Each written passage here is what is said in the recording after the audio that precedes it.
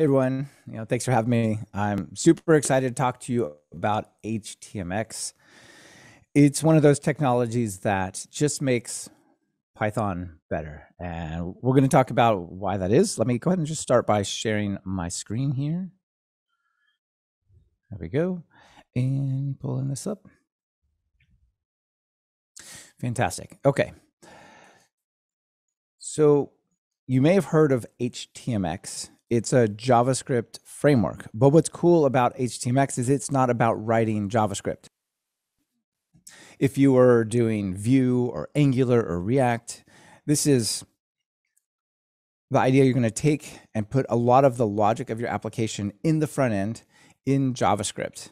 And honestly, that's a large reason why things like Node.js have become so popular because, well, if you're already doing most of your work in JavaScript, why don't you just finish it off and do the server side in JavaScript as well?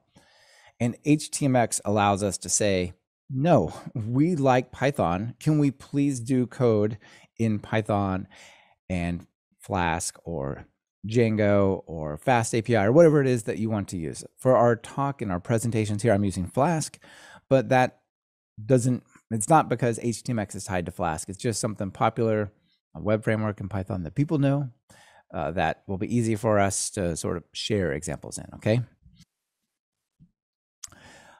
One other thing I want to point out as we get started here, like this is not anti-JavaScript. This is so much as it is really just enabling to say you can use whatever language you want without the need to switch context from the server side to the front end, to the server side to the front end, to the server side to the front end, back and forth through a bunch of APIs. So if you really loved JavaScript, this would make that better too. This would allow you to write just server-side JavaScript, right? But of course, we're going to do Python. And why is it important that you don't have to do this context switching?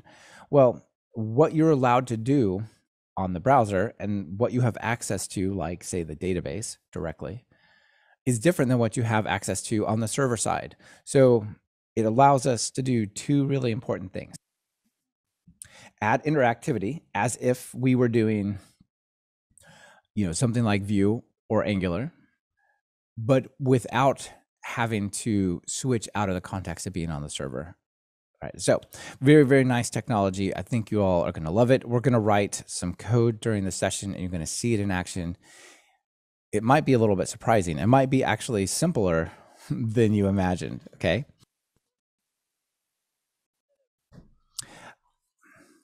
So let's start by talking about HTMX, and then we're going to get over to Python.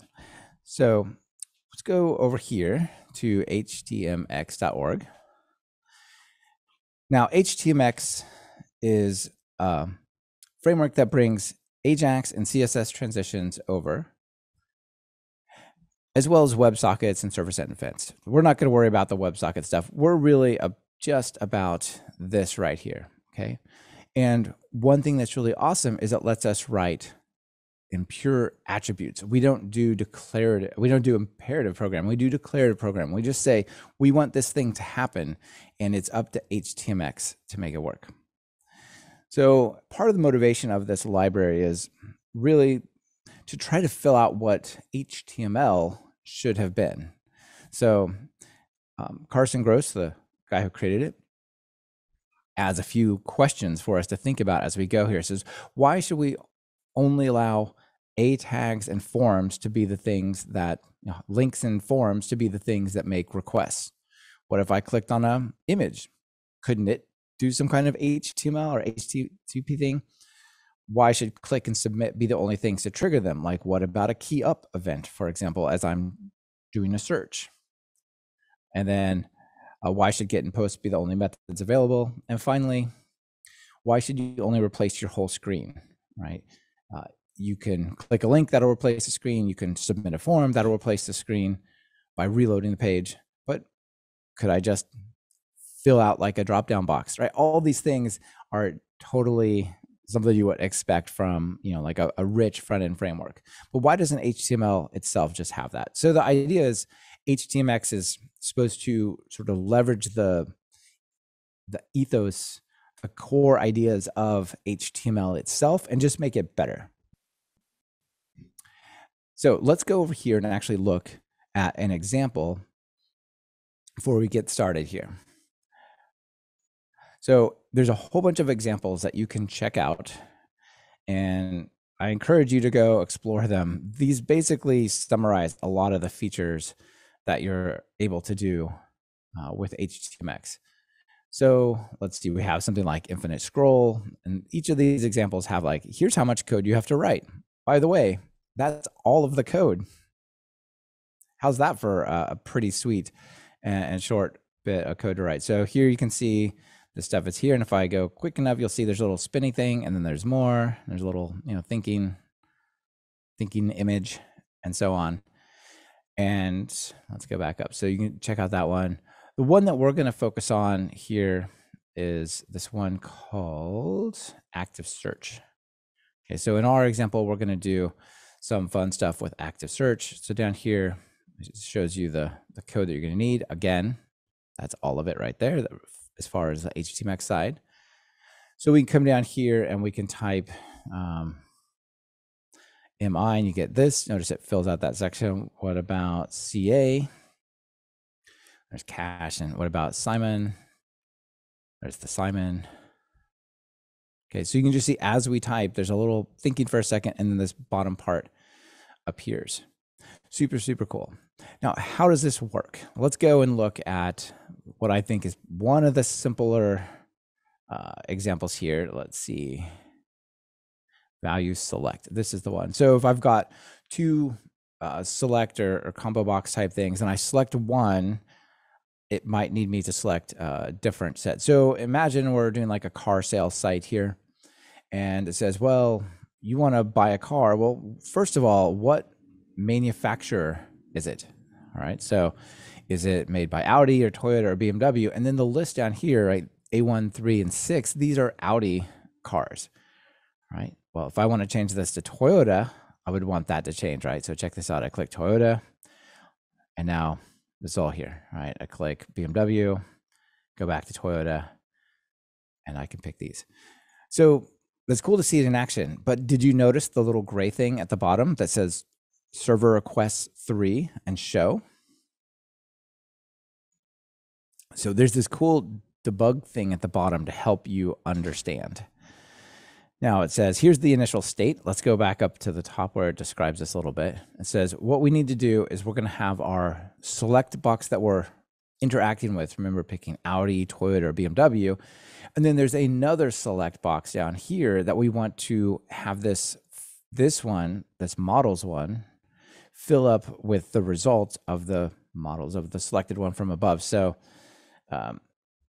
we've got a couple of settings. You can see HTMX get says we want to go do a get against models /models on the server. Where do we want to put the result? Not here, not in this section. We want to put the result of that request as the inner HTML of that, basically. And then this is just the spinny thing that goes right there. Okay. So with that in mind, when we click here, when we click the first one, we went to do a get against models. It does make equals Toyota. And then this was the HTML response, not JavaScript, not JSON, not some other thing that we then process and then turn over. No, we just take whatever the server generated, right? When we do this request in Python, in our example, it will go theoretically to the database or something and generate this result and say, here is a fragment of HTML that represents the result. And it's just going to jam that into here like so. When we did BMW, we got that back and so on. So this is really the Zen, the idea of HTMX.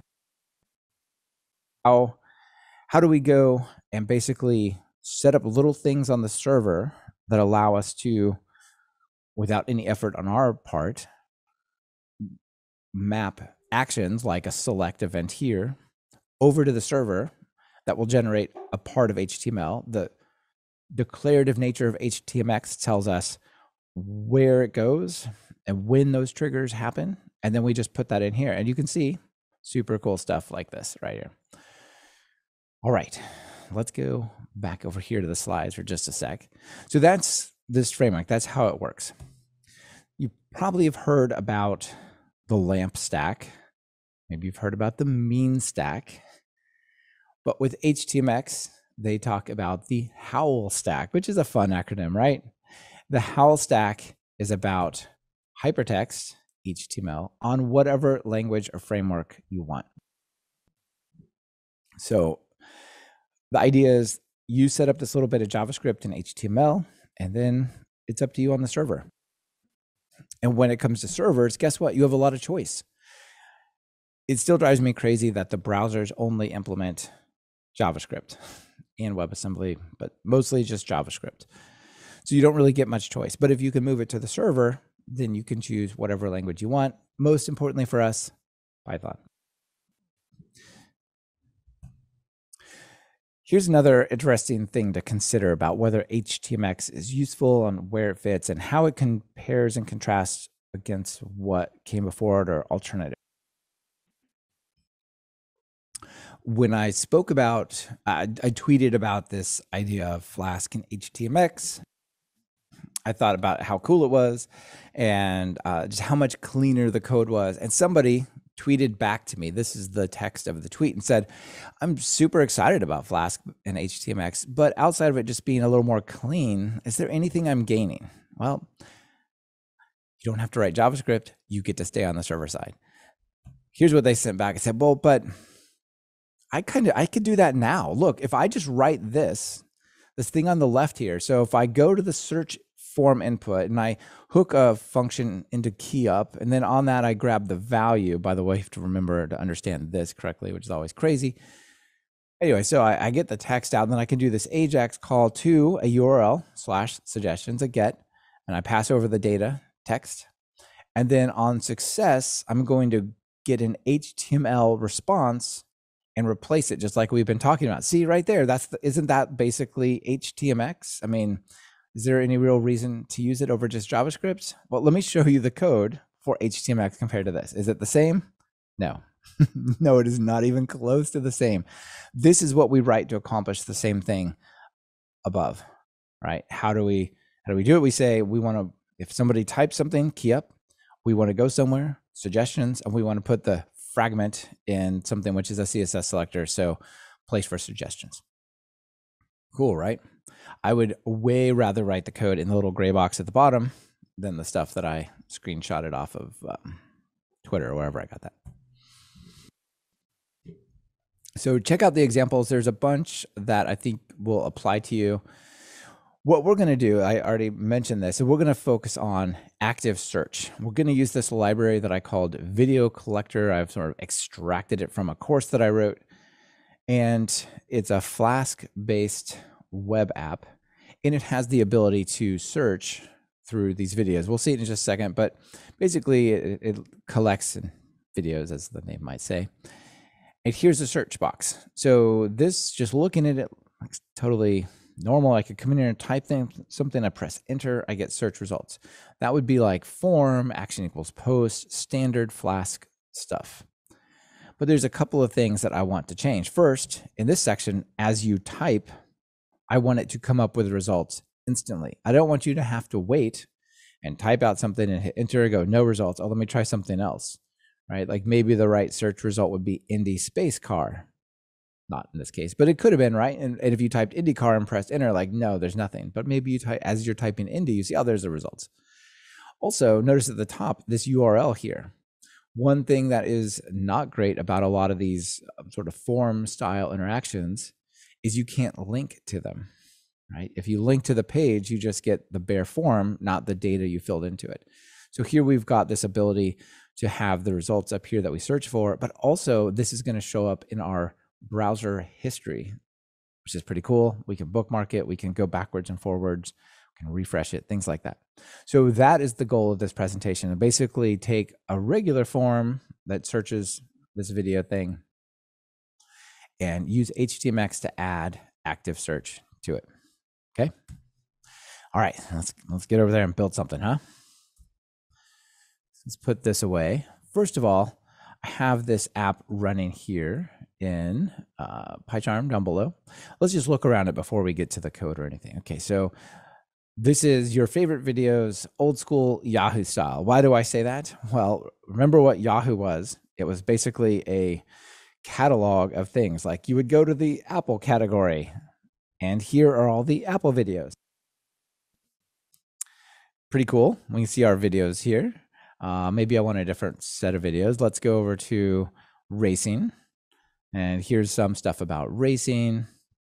And these are videos that we can actually go watch. Like, for example, this guy in Australia, Will, made this insane video where he built this sim racer, or some of these things like this and this are actually part of, they're actually part of his world. And the other part is actually some crazy simulator. Anyway, maybe it's a cool video. You want to keep it, right? So that's what this app is about. It has the ability of us to go down here and add a video. It also has infinite scroll. So for example, if you scroll down here, you can see it going like along with thinking. By the way, the thinking we have to add in, like it's too fast. You would not actually see any infinite scrolling. And the part that we're interested in here is this search a video, search the site. Right now, this is a traditional server-side page. And it just has a form, it submits it, does a post, the results come back. But let's go ahead and do that anyway. So I had IndyCar on the screen before. Notice I'm typing, nothing has happened until I press enter now, and then we have our results. Or I could come over here and type boosted to see that one I was telling you about. You could see about Apple, or of course you can see about Python, right? So it works great actually, but if I try to link to it and I come over here and I load up that page, well, that's not amazing. And if I try to refresh it, I get this scary warning like, oh my gosh, we're going to resubmit the form. The page you're looking for used information that you entered. Returning to that page might cause an action you took to be repeated. Like you might have buy something twice. Do you want to continue? No, I definitely don't want to do that. That's crazy. So let's get out of there. We can do better and in lots of ways with HTMX. So let's go fire up PyCharm here and get going. All right, now, first of all, how have I installed HTMX? Is there like a complex CLI Webpack type thing? Let me show you. This is the installation bit here. See on the bottom, this is the install step. So to install HTMX, you include it in your page. Couldn't be simpler, right? Standard JavaScript, super small. This is about 10K. And this is not necessary here, obviously, but I put there just in case it changed the version, it's caching and so on. So just put this, you're good to go. So now every single page is already active and ready to be programmed or extended with this idea of HTMX. So let's real quick look at just the structure of this app so y'all can kind of follow along. We've got some models. This represents like videos and categories. That's straightforward. That's like database type stuff. We've got our views. Like for example, here's the video views. This is our search view that we were talking about. It goes to video/search. It creates the form empty upon get. And it will do your search and return the results on post. And it goes to this page right there. Now, I'm using this idea of view models. If you're not familiar with this, such a nice way to separate sort of the mapping and conversions and validation between HTML pages, especially forms, but also other things, and HTML and the Python server-side code, and then sort of keeping those in sync, okay? So over here, let's go to that real quick. It has something to sort of pull the search text out of some kind of request potentially. So if you were to try to link to it, you'll get that. It has some videos. These are the videos that are the search results. And if there's search text, it'll go to this database thing and return the results. And we get database objects. Those land over here in this thing,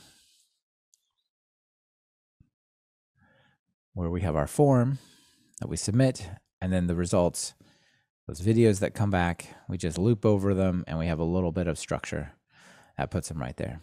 Okay, so this is all standard, traditional Flask, no HTMX yet.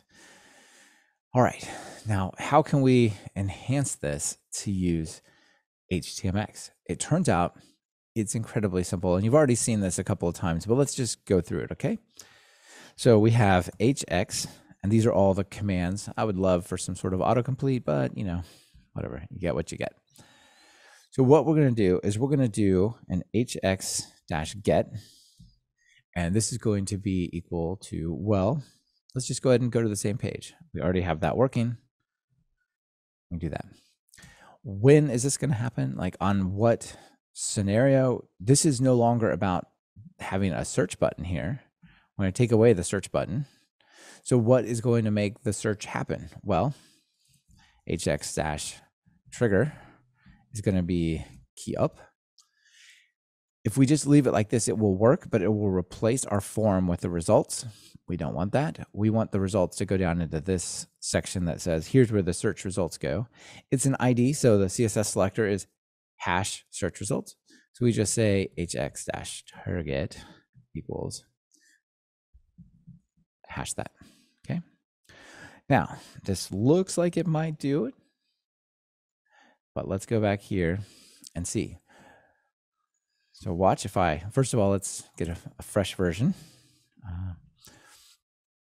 If I go over here and I typed A, look, 28 results, P, L, E. Something's happening, but what in the world is this? Like, why is it inception? Well, remember what happens.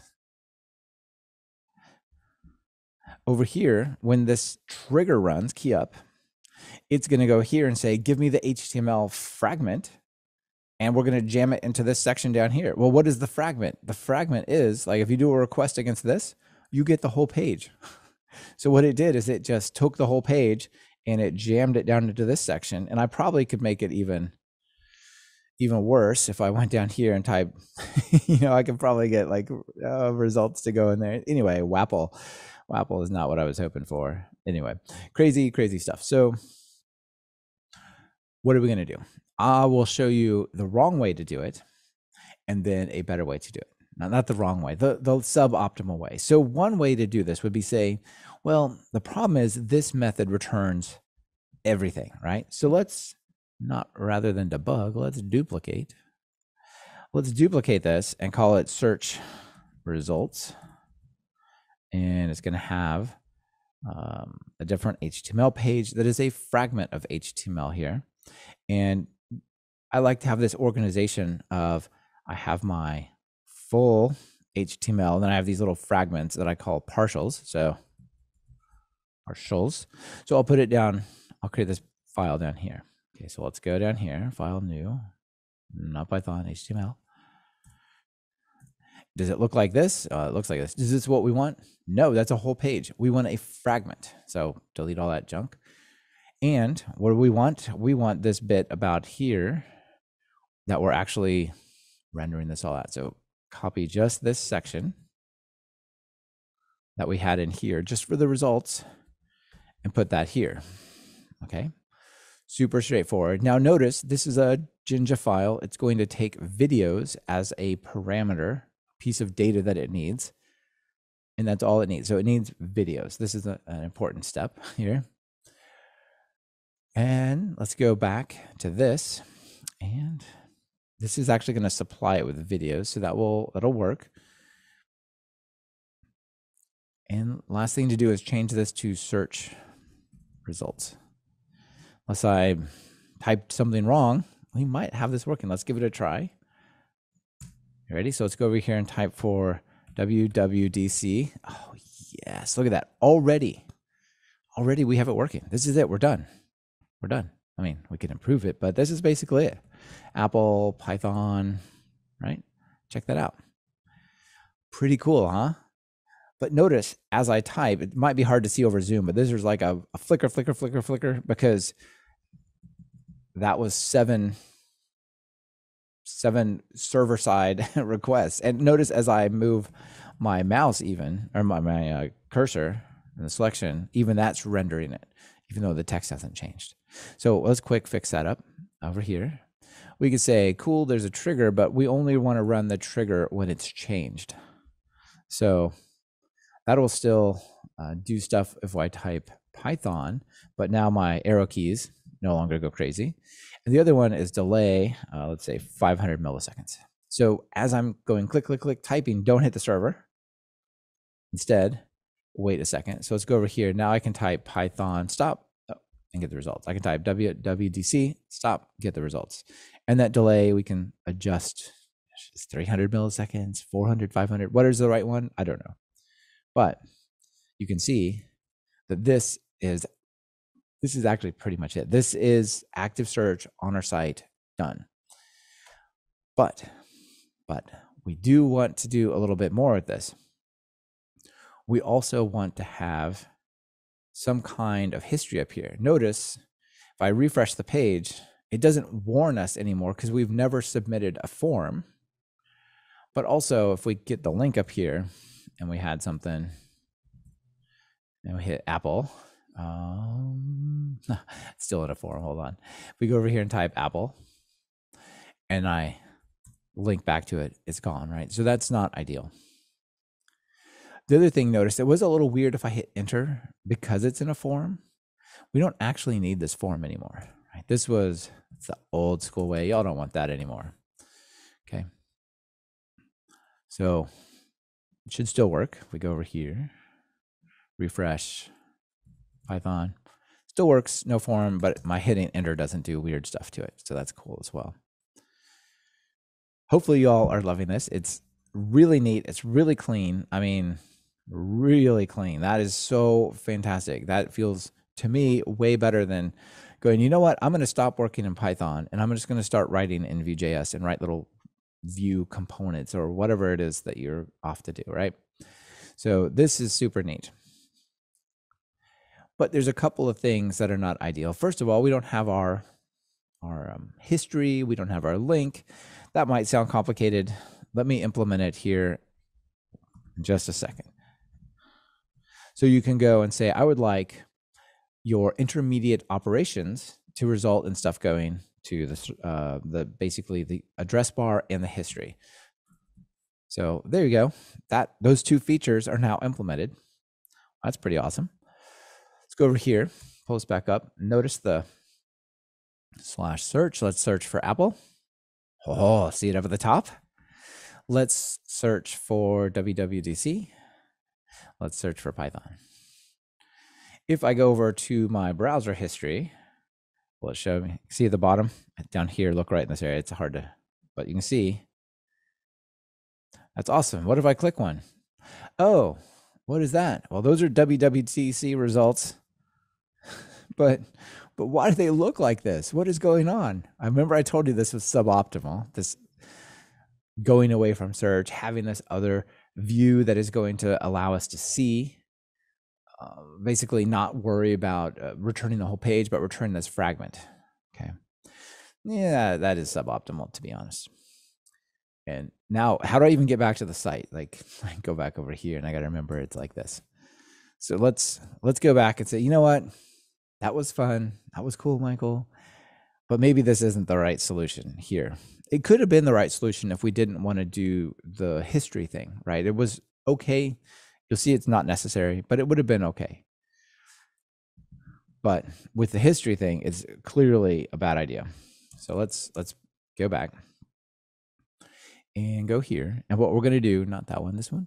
And we're going to say we're going back to the same URL as we were going to before. Now you could say we could do a post against it. And you know, if it's a post, it's a HTMX thing. And if it's a get, it's not. That's maybe a fair assumption. I'm not really a big fan of that. There's a better way to do it. So let's go over here and make this work where we don't return the whole page jammed into the search results. So that brings us to our little view model ideas over here. View models are all about each view, each page has its own view model. So there's a search view model. We already saw this, but you may have noticed there's a base class. And in the base class, this is the stuff like always having access to the requests, having this request dictionary that is like a combination of URL values, post values, so form values, headers, cookies. So you can just go to that place and go, give me the data. I don't care if it came from a cookie or from the URL, stuff like that. And so on. And one of the things we can do is just say, teach basically all of our site, all of the things that use these view models to understand, is this an HTML, a direct request or an HTMX request? So we'll have a variable is HTMX request, name it whatever you want, it's your variable. But the thing is, notice my little comment up here so I didn't misspell capitalization or anything like that, is if there's a key in the headers,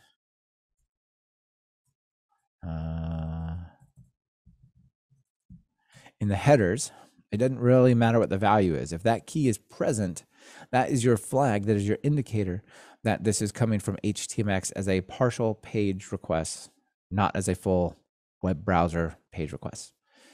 So that lets us go over here and write very nice code. We just say this, if vm.is HTMX request, that's what we just wrote. HTML is going to be not the whole thing, but flask.render template.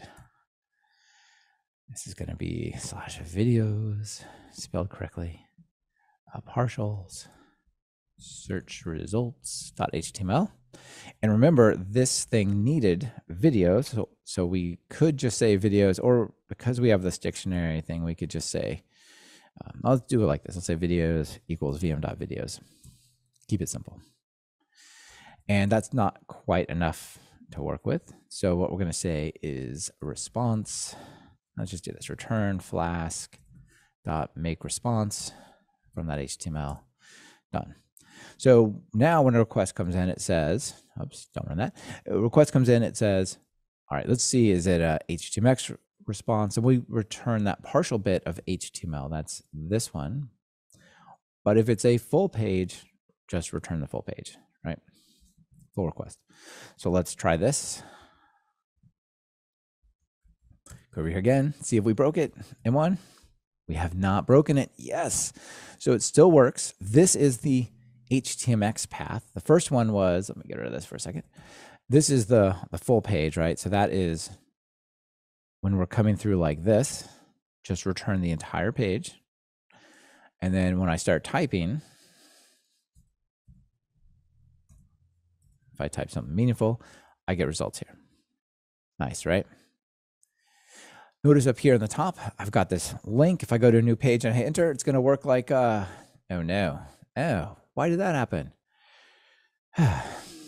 Just can't win, can you? You cannot win. Check this out. Here's what happened. So over here, remember, I copied this chunk of HTML out of here. And I pasted it over here because we need to do this partial request. We need to go and grab this fragment with the videos and generate it. What I could do to fix this is I could copy this. I could jam it in there and watch this. If I do that, this works. I don't know about you, but I don't feel super about having this big complicated bit of HTML here and here. Okay. I'm not digging that. So I'm not doing this. Now, there are different ways in Jinja, the Jinja template language, to put fragments of HTML in different places. There's include and there's macro. Neither of these work especially well in a general sort of solution. I could actually use include here, and I would think it would work just fine, because the thing that this has a set called videos, and the thing that would be included wants some videos. Right? So there are ways to sort of include this natively, but let me introduce you to a package that you may have seen hanging out in my tab up here called Jinja Partials. So Jinja Partials basically adds functions in the way that you know them in programming to Jinja templates. All right. So the idea is that, I stole the sample from here from my little open source project, is you go in and you run this line of code in your app.py or wherever your startup code is.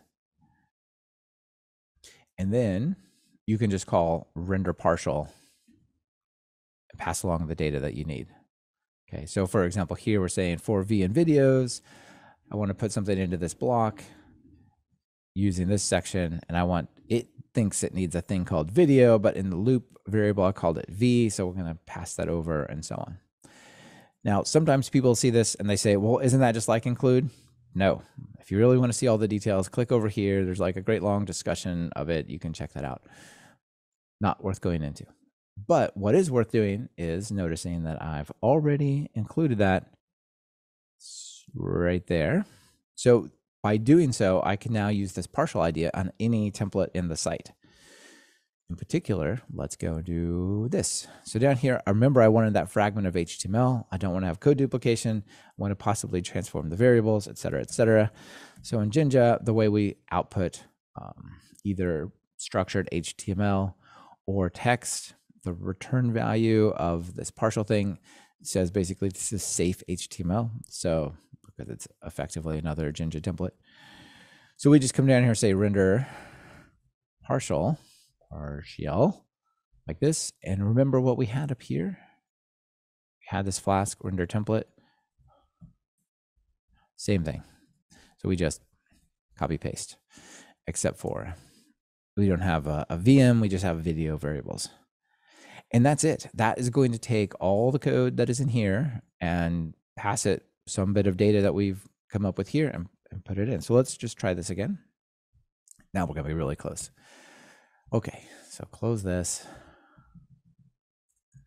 Go back here. All right, this looks good. Let's type something. Let's type IndyCar. And let's type M1. And let's type Python. Go back over here and copy. I'll copy this. If I go and hit enter, what are we going to get? The results. Exactly right there. This part at the bottom is the render partial that happened right there. It's taken this and it filled this section up with this code. And then if I go back and I type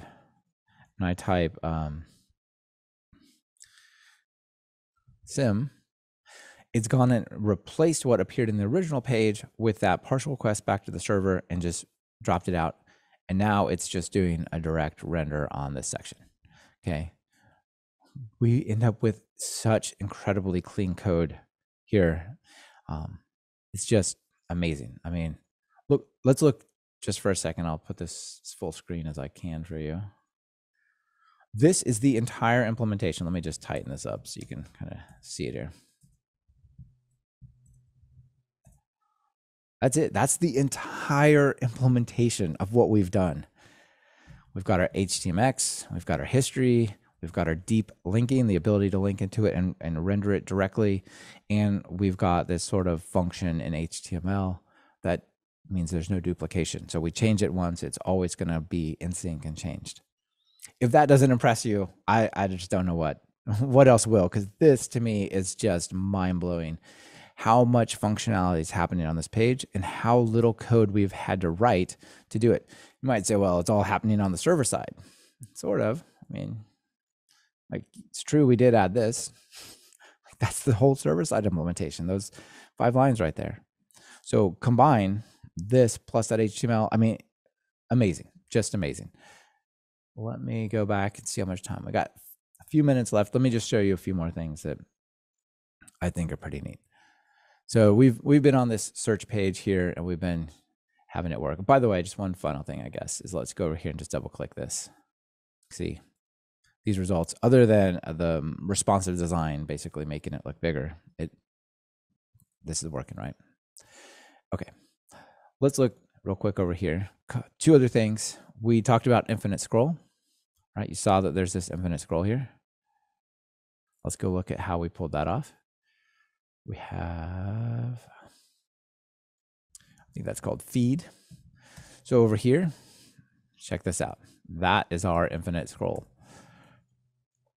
Render partial, show the first 3, page equals 1.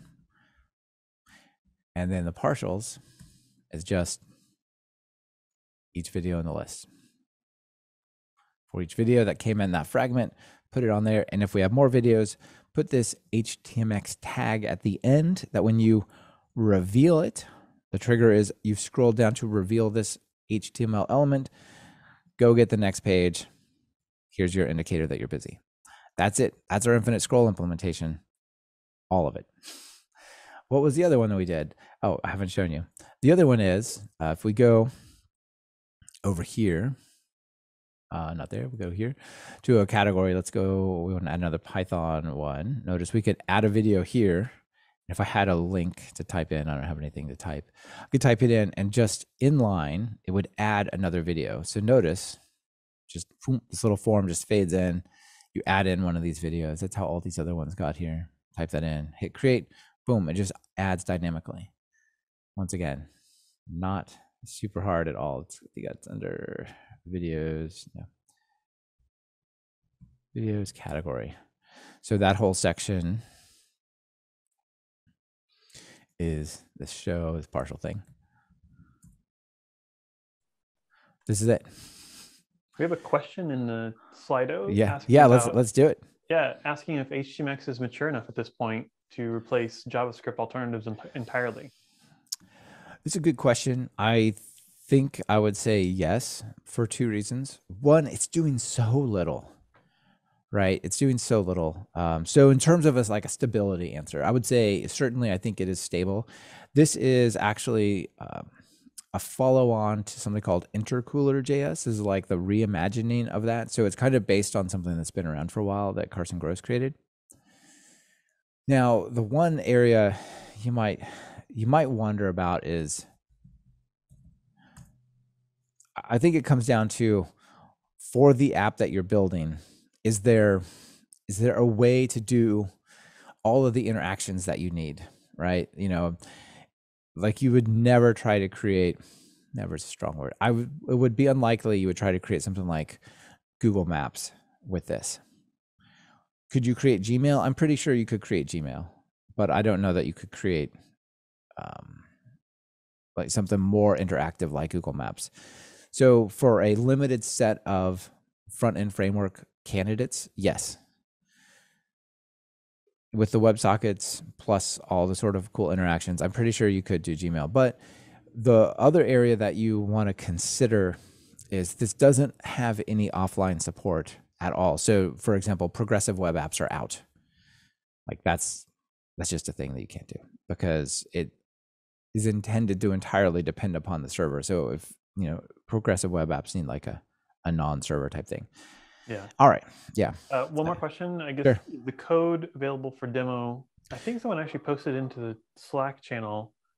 Maybe it was a different. Oh, that was your class. You had a course about something. Yeah. So yeah, absolutely. So I was going to mention that as well. So if you go to Talk Python HTMX, just that talkpython.fm/HTMX, this takes you to the course. Hey, I have a course on this. If you want to take it, you're welcome to. But more relevant for everyone, I appreciate if you take the course, but is the source code. So over here, this is open. I thought about creating a separate GitHub repo, but I'm like, this literally just has the same code in it. So yeah. So I'm just going to refer you to this. If you go to the code, go to chapter 6, here's where I started the presentation. Here's where I basically ended the presentation. So you can just go in here and have a look around. You can see it's like literally what you would expect to be in here. Okay.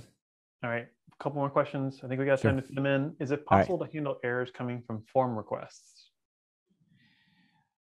Error handling is a little bit funky because if you're like submitting it, it just comes back as an HTML fragment. So what do you do? I have not played with it a lot, but there is a way in HTMX to deal with errors. Yeah. And then I think there's something about there. Yeah. Asking about how you mentioned the size of the HTMX JavaScript library being like 10K. Do you anticipate that creeping up in size, kind of like React has over time? Not anywhere to the degree because it's so limited in scope. I do expect it'll grow, but it's been 10K for 2 years or something. So I suspect it'll pretty stable. Yeah, I mean, it may have gone from like 10.1 to 10.3, but not like 10 to 100, nothing like that.